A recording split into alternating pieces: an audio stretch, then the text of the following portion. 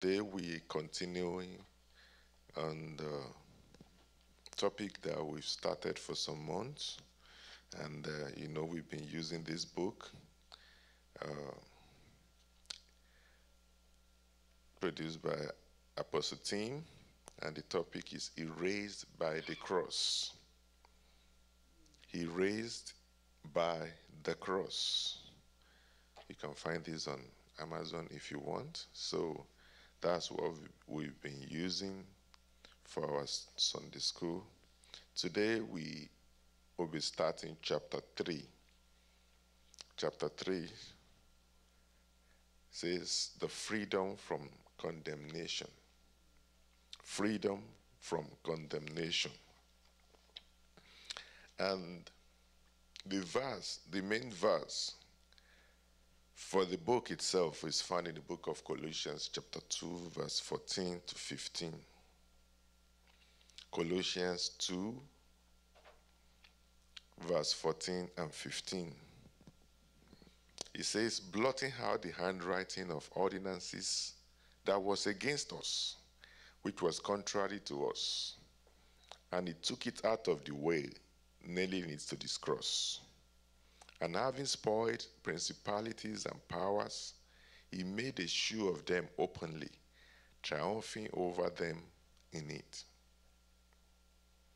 Here he's talking about what Jesus did for us on the cross.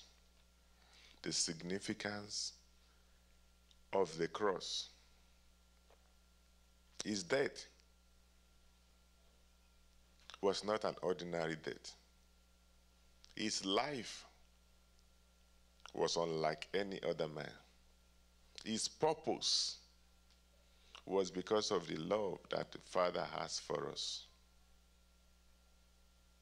So on the cross, his mission was accomplished. He knew that he would die on the cross. He knew that he would be accused of wrongdoing even when he did nothing. But this has been his goal all the way, to be tortured and to be killed like an ordinary sinner, just because of the love that he has for us. By himself, he laid his life for us. When the time came, he surrendered himself.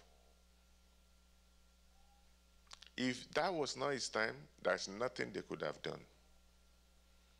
If he has to disappear, he would disappear. But when the time came, he surrendered.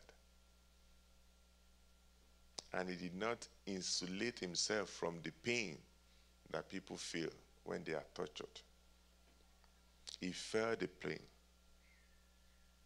They mocked him, beat him, gave him sour drink, put thorns on him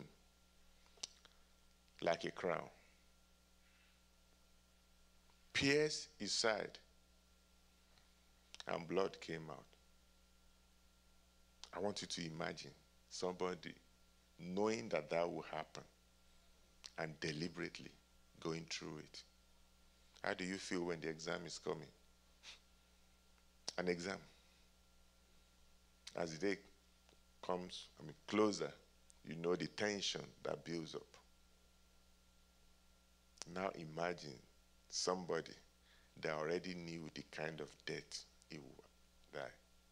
And this was a sinless man. So that means every day of his life, he knew what was going to happen. And he was getting closer to it every day. Do you think it was easy? The kind of cry he was crying when the hour came. Of course, the disciples were asleep. And it was time to pray. He found them sleeping because they are not the one going through it. But he did it for you and for me. Let me read that again. He said, blotting out the handwriting of ordinances that was against us, which was contrary to us, and it took it out of the way, nailing it to his cross. And having spoiled principalities and powers, he made a show of them openly, triumphing over them in it. Another version says, in this way, he disarmed the spiritual rulers and authorities. He shamed them publicly by his victory over them on the cross. So on the cross, there was victory. On the cross, the work was finalized. He took power from the ruler of darkness and gave that power to us as his children. So today, we'll continue in that. And in section 1 of chapter 3, which we are starting today, it says, breaking the chains of guilt and shame. Breaking the chains of guilt and shame. Indeed, going through shame and guilt is a chain.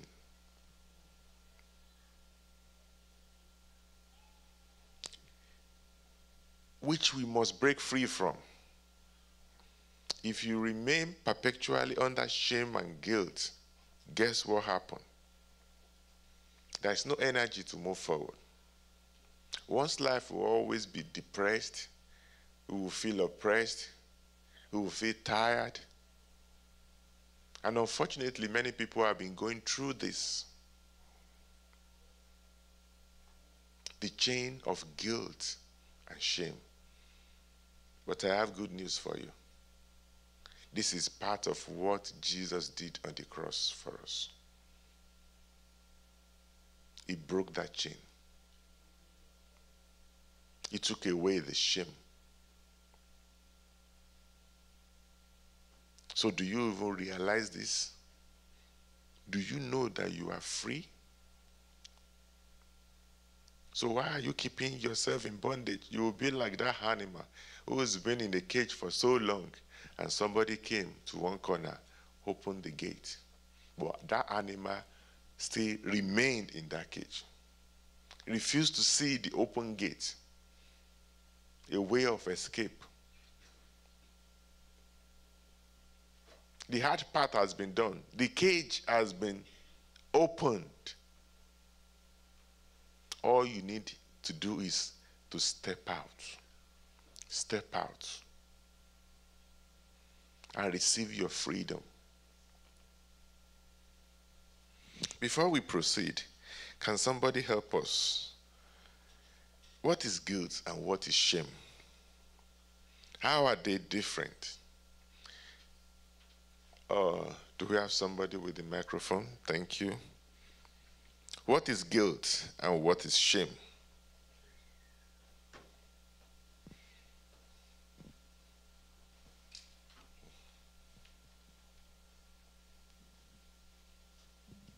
Praise the Lord. Hallelujah.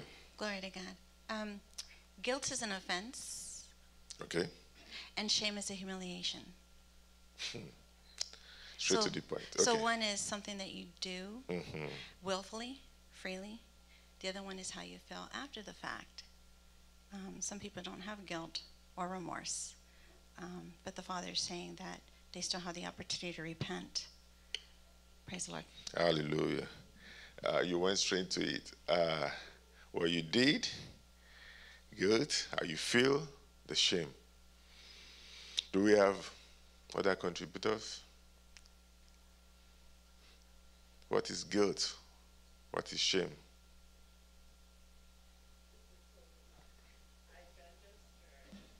So I will say that guilt is how you feel after the act, and shame is the shame is ojutiti. So I will say that not everybody feels shameful for their acts, but somehow they might be guilty. They feel guilty of what they did, but they are not really ashamed. Like, I'm not sorry. That's it. So, Okay. Guilt. mhm, I'll say feeling bad, feeling worried, sad about what one has done. mhm. And shame is when you feel embarrassed for what you have done. You don't want anyone to know what has really happened. Okay, you all did very well, and that is the definition. You see, both are feelings, both are emotions. But guilt is about the feeling you have for doing something you shouldn't have done. You know you shouldn't have done it, and you did it, then you feel guilty. Some don't know they are guilty until the court finds them guilty. The ruling came that you did the wrong thing. Then shame, that feeling of regret for being an inadequate person. You are no longer yourself. You don't feel the same. So both go together. If you feel guilty, you are not happy. Then shame comes. If you don't feel guilty, no reason to be ashamed of. Unfortunately, some people do the wrong thing. They don't feel guilty, and they are not ashamed of it. They don't. They're doing the wrong thing, and they are still proud about it. On the contrary, some people have no reason to remain guilty and ashamed. They could have felt that at a point. But when that reason for guilt and shame has been taken away, then why will you keep yourself perpetually in that horrible state? This is part of what Christ has come to accomplish for us on the cross. Did we do something that we are guilty of? Yes. Yes. Should we be ashamed of what we did? Yes. But when somebody came to free you, then why don't you take this offer and get out of that feeling of guilt and shame that you have put yourself? Let's go through it.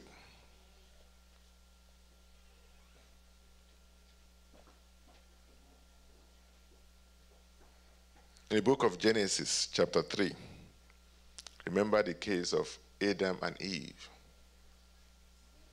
God gave them the instruction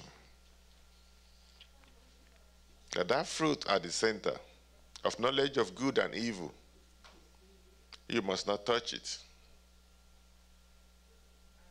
The day you eat out of it, you will die. That was a clear instruction. They can take of any other fruit.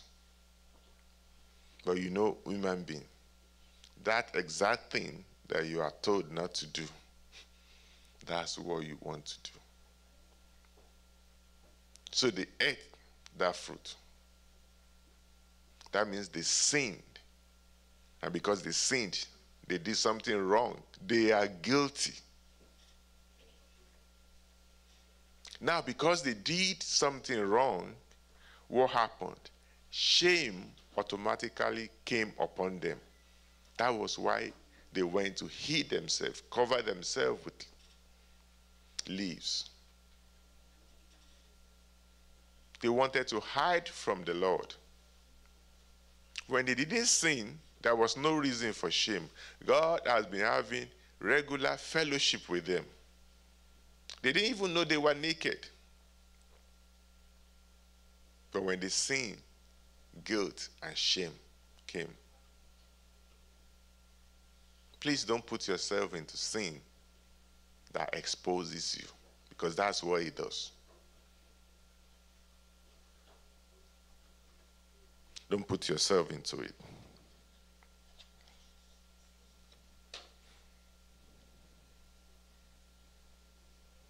Sin is the root cause of guilt and shame. And this causes a separation between us and our God.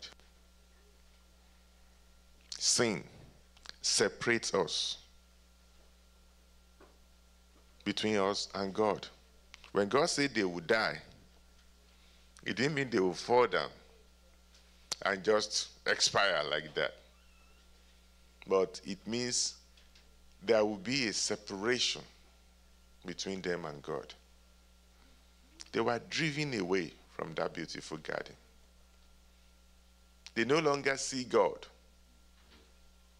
like they used to. So that's applicable to us as well. When you don't do something that you should be proud of, by yourself you want to hide. You don't want any contact with other people.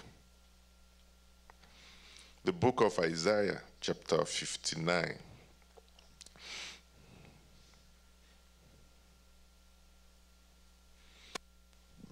Verse 1 and 2 says, "Behold, the Lord's hand is not shortened, that he cannot save you, that he cannot save. Neither is his ear heavy, that he cannot hear. But your iniquities have separated between you and your God, and your sins have hid his face from you, that he will not hear." Your iniquities, your sins, has caused a separation between you and God. God always wants to have a fellowship with his children, but he cannot stand sin. When we dip our hands into sin, we automatically bring a separation between us and God. The question is, how do we remedy this?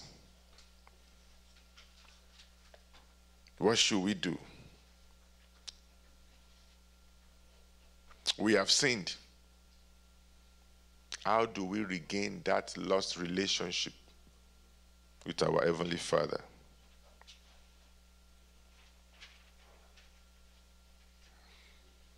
The consequences of sin. Sin not only affects our relationship with God, but also with ourselves and others.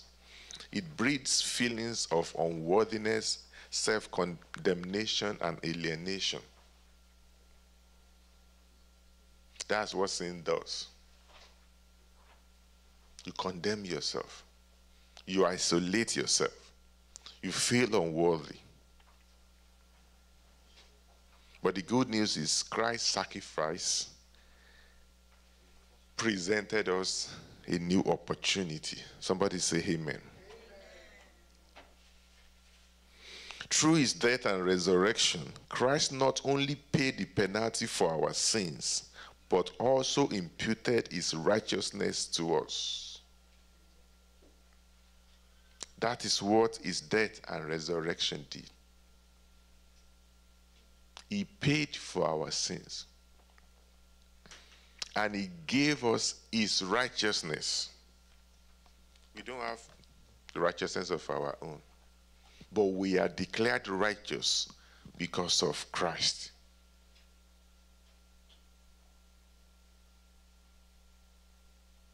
So don't continue to dwell in what you have done. and beat yourself up. Yes, you sinned. But the fact is, Christ died for you. You may feel unworthy, but you are loved by God because of the righteousness of Christ in you. That means if you don't accept Christ's sacrifice, you will still remain in your state of isolation, alienation from God. But once you accept Christ, you are clean. You are whole, no matter what you have done. No matter what. And that's one thing about God that you cannot just explain.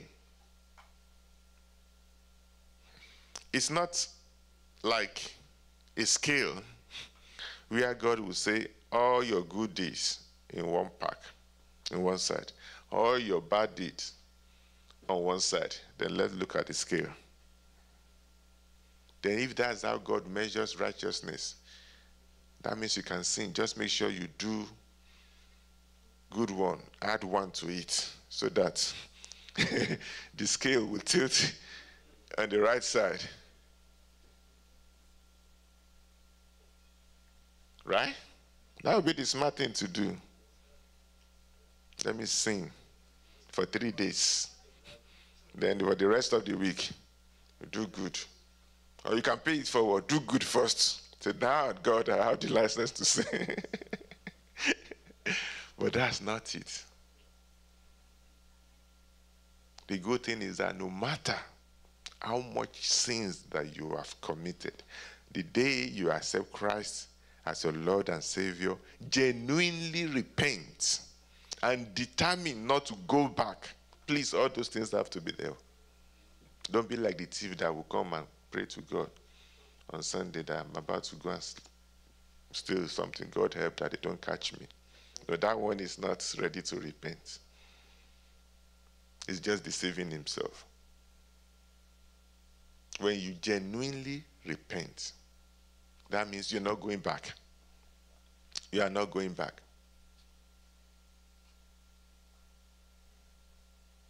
The scary part of it is that no matter how much good you've been doing, if you don't accept Christ, you've missed it all.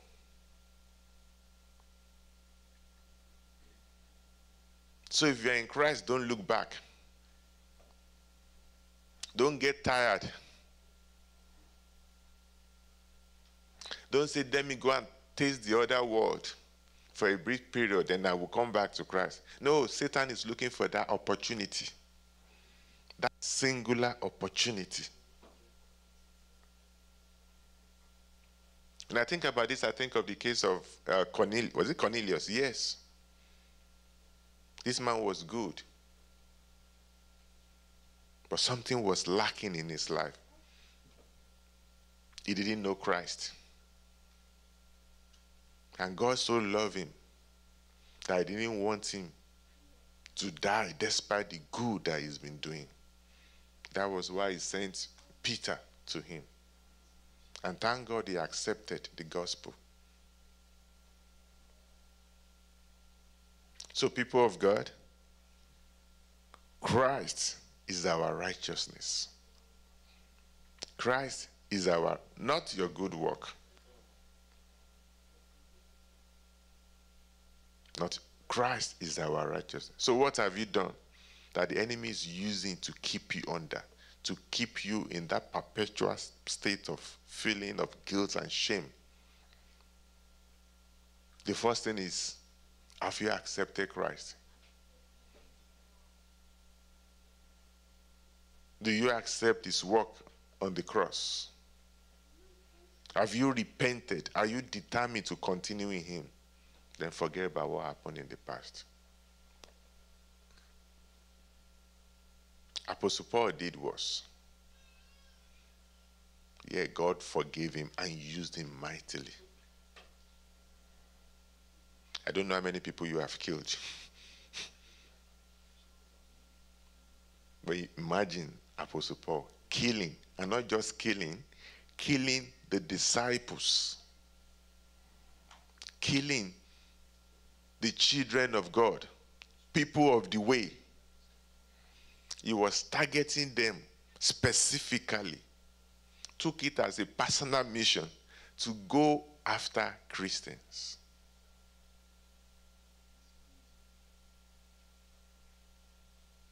Yet, he met Christ. And God changed him. And God used him.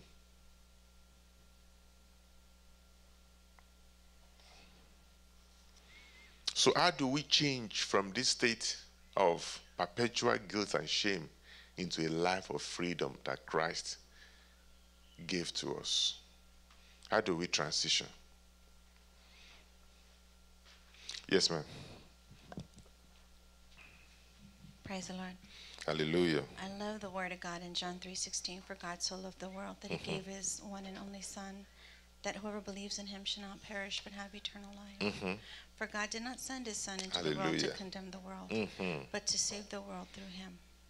Whoever believes in him is not condemned, but whoever does not believe stands condemned already. Amen. Amen. That's a good one. I thought you were going to talk a little bit more about that. But let's go back to it. John 3, I know we know 16 very well. But 17 is also important. He says, for God sent not his Son into the world to condemn the world, but that the world through him might be saved. Not to condemn the world, but the world through him might be saved. Satan comes to condemn, to tell you of how horrible that you are, how bad a person that you are. He will even tell you, you are not the kind, you are not, the heaven is not for your kind. He will tell you, you are not righteous. You want to sing, he say, you? Remember what you did last week? And it takes away that joy from you. But Jesus has come to save. Yes, you did it, but he gave us victory. Amen. How do we transition from that state of guilt and shame to living free? Anybody?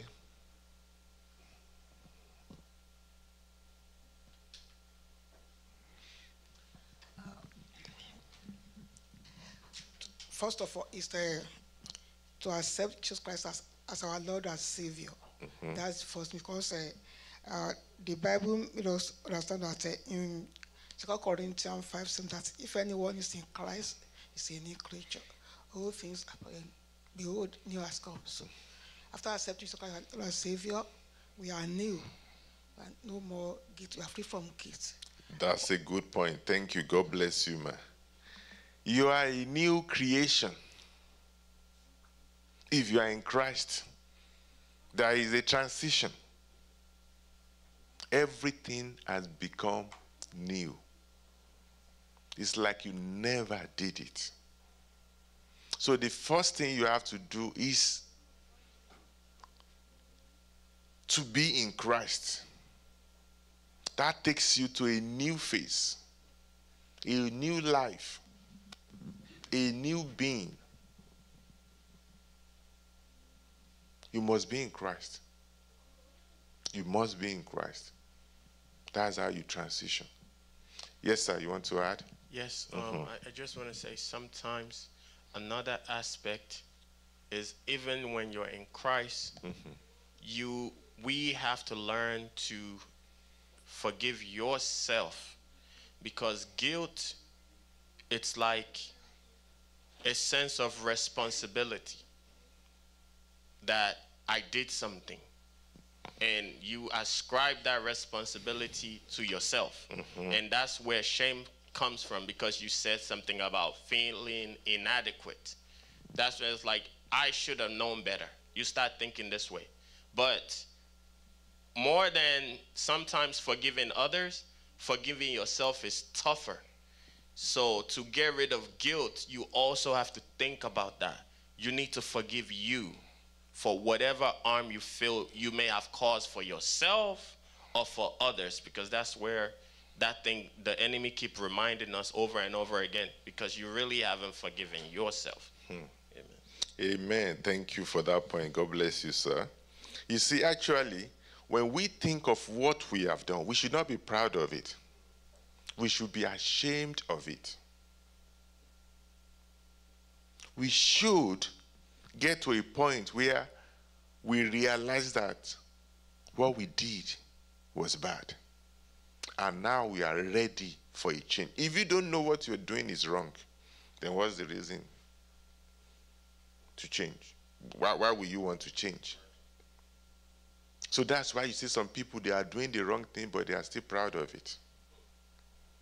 They are so proud of it because the devil has blinded them. They are ready to blow themselves up for the devil if it's just to kill few Christians. Can you imagine that? They're so proud of it. I told you one time I met a guy, and he was Muslim, and he told me that he participated in a state, in Kwara State, in Nigeria, when they were persecuting Christians. That he remembered it. He just got a machete, gave that guy, and he didn't know, that was wrong. Mind you, as at this time, he wasn't a Christian. But he's coming to a point and he told me that he didn't know what he was. He was even proud of it. And what caused it? I just had a relationship with him for a few months. And I thank God he saw Christianity in a different way. So I could be a friend to a Christian. Now he felt like I shouldn't have. He did a degree in Islamic studies. I don't know what he's, but I know a change is coming. I pray God ministers to him and he's a changed person, because that's the kind of people you need in the kingdom. People that can relate to people that are still in the world, no, I used to be like that. But that's not right. So you should be ashamed of your past life, but you shouldn't remain there. You have to be ready to change. The devil knows that if you make a change, he has lost you. So he wants to keep you there. Keep telling you there is no way of escape for you. You've gone too far to go to be accepted. Do you think you are worthy? Do you think you are like the other person? Think of what you have done. Oh, you killed somebody. Oh, you stole this. Oh, you lied against. But Jesus knew everything. He knew about it and is ready to forgive. Don't let your past deed keep you down. Remember this popular story of this family. It's a story, not real life. I don't know whether something similar happened in real life. But the story is that the father was a very strict man. He has 2 sons. And he had this glassware that was precious to him. And he told the guys, don't touch this thing. It's so expensive. I love it. Don't go near it. And he kept it in, that kind of thing. You put it in a place where people can see it. It was China. I don't know why they call it China. But one day, the other brother went there, tried to look at it. In the process, he dropped it. And the father said, what's that? He said, nothing. Fortunately, he got it together. What will I do? He got some glue, Put it around it, stick it, then put it there gently. But the guilt was in him. That, oh, this thing is broken. That's not the real cup. Then one day, the younger brother and the elder brother were giving house chores to do. And when the parents are going out, the younger brother told him, "Brother, I know what you did." He said, What did I do? Do you think I didn't see you? When you broke that thing and used glue, I'm going to tell Daddy. He said, "Please don't tell him." He said, "Okay, this is the deal. If you would do my house chore with yours, then it will be fine." That guy said, "Cool." And he did that. Later, it was time to eat. "I think I will need that chicken. But it's mine." "Well, I can go and tell Daddy that you broke that cup." He said, "Oh, sorry. Okay, you can have the chicken." And this is used over and over. That sense of guilt and sin he has committed to keep the elder brother doing all the work he was supposed to do, until the elder brother felt, this is enough. For how long will I continue with this? So one day, quietly, without the younger brother knowing, he went to the father and said, "Sorry, I did something you asked us not to do. I was examining that cup. Unfortunately, it broke. Though I glued it, but I know that's not the original cup. I've come to tell you the truth." The father was furious. But as a loving father, I said, "Don't worry. I forgive you. You know the fact? That cup was not the original one. I kept the original one elsewhere. I just want to use that to test whether you will listen to my instruction. So it doesn't mean much to me." The other brother went free. But the younger brother didn't know.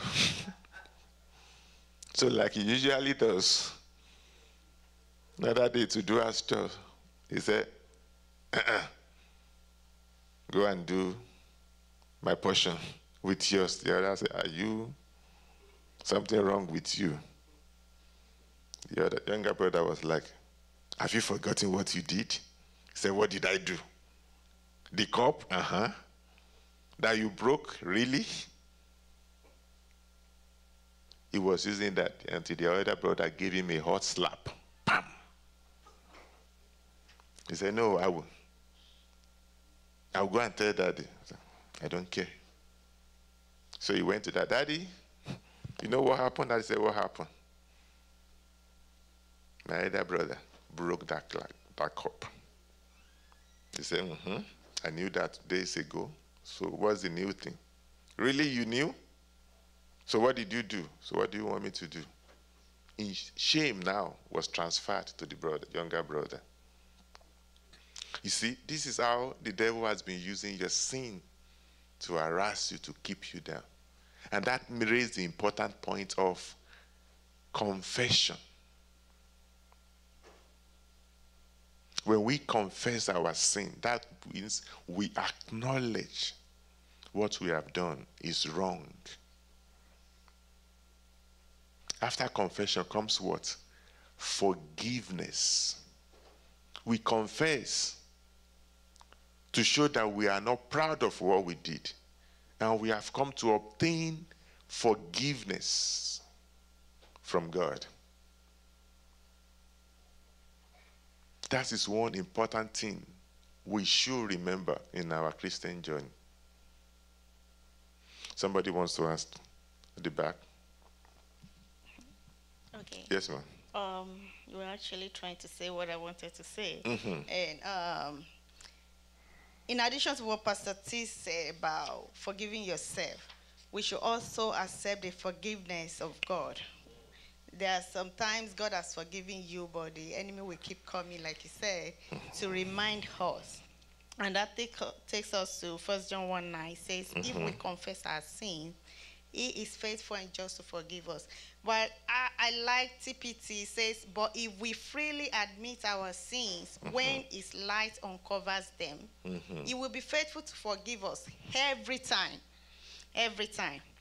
God is just to forgive us our sins because of Christ, and he will continue to cleanse us from all unrighteousness. So even after repent and after confession, we come back to God. There are sometimes you feel like you've fallen again. Don't stay in that guilt and shame. The Bible says it will continue to cleanse you from all unrighteousness, that will forgive you everything. Even before you fall, he has already made provision for forgiveness. Just accept it, embrace the forgiveness, and move on. And tell the devil that he has no glory over you. Amen. Thank you, thank you. Please accept the forgiveness that Christ is giving you. He's ready to forgive. First, do you know you are a sinner? Do you get to a point that what you have done is wrong?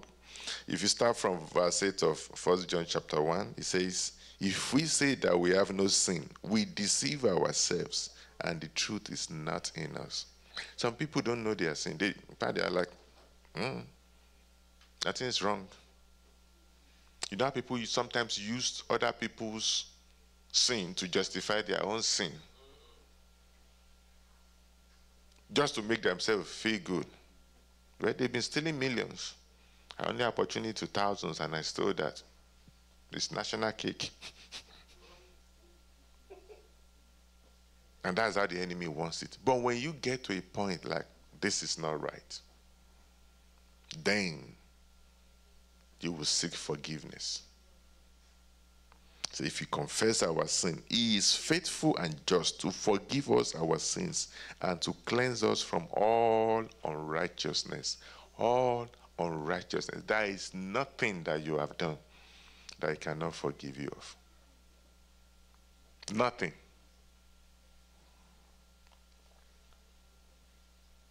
So don't stay in that place of guilt when you have been forgiven. That brings us to the second point. Renewing your mind. Renewing your mind. Sometimes you have to even remind yourself of what Christ has done for you. Probably we've stayed in that sin, in that place of guilt and shame for so long that we just forget that Christ's death covers everything. Please forgive yourself. Reject the lies of the enemy. Confront him with the word of God every time.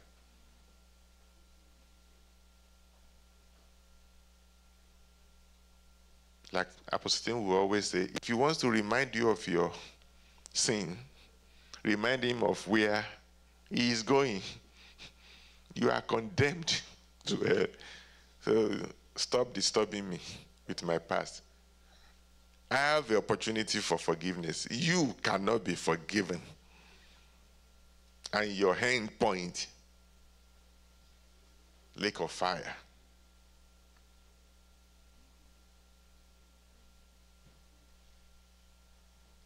We have to renew our mind all the time.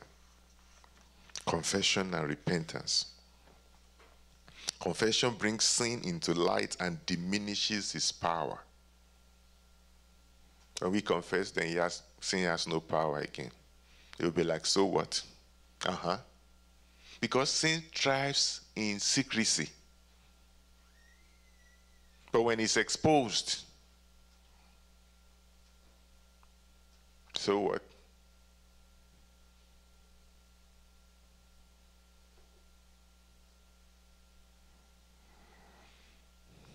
We also have to be accountable and receive support. So if you want to remain in Christ, you have to surround yourself with brethren, people that are also pursuing the light, people that are in Christ. If it means changing your friends, please do, because they can easily take you back to your old ways. You are a new man. You are a changed person. If you have to change your friends, change your friends. Because those are the people that will give you support. You will see examples to follow. They will teach you the way of the Lord.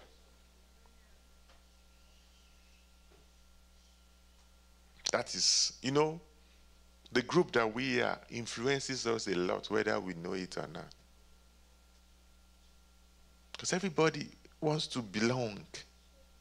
So unconsciously, you begin to do what the group does. You talk the way they talk. If you've been in a place where all they do is expletives all the time, before you know it, you start saying it. You start saying it. But if you change to where people speak words that edify, do things that are good, you find yourself doing the same thing. So don't forget the importance of being among those that will give you support and encouragement in the Lord. Finally, don't forget the importance of the Holy Spirit in empowering you. Many times we are weak. We feel like we don't know what to do. But His Spirit empowers us. His Spirit encourages us. Remember the disciples, when Christ was about to go, they are like, please don't go. Say, I have to go. I just have to go. But when I go, I will not leave you without direction. I'm going to send the advocate. That's the Holy Spirit to guide you in all ways, in all things. Holy Spirit is our guide.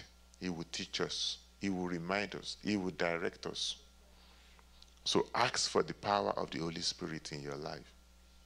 This is how you can take benefits of Christ dying on the cross for you and for me, not for himself. He died because of you and for me. He has come to do it. He has done it. The gate has been opened. He's done his job. But will you take advantage of the opportunity he has created? That is it. So if anything, please, wherever you are, whoever you are, don't be consumed by your past mistakes and your sins. Yeah, you are not proud of them. You feel ashamed. You feel guilty. That's just a starting point. Please don't remain there. Go to the next level. Be a changed person. Accept the forgiveness of Christ. Transform your mindset. Ask for forgiveness, and he is going to forgive you. Remain in Christ. Be accountable, and let the Holy Spirit empower you. I pray God will help us all in Jesus' name. We have to end here because of our time. Shall we bow down our heads for prayers? So our Father and our God, we thank you for your word again today. Lord, we thank you for what you did on the cross for us. What a great love. Father, we pray, oh God, that you help us not to be consumed by the spirit of guilt and shame, but we will move on to accept what you have done for us. By acknowledging our sins and asking for forgiveness, we know you are faithful and just to forgive us all our sins and unrighteousness. And so, Father, we pray that you empower us with your Holy Spirit to guide us, to teach us all things, so that we may remain in the way. We will be in the light always, and will do things that please you. Thank you, Heavenly Father. In Jesus' name we have prayed. Amen.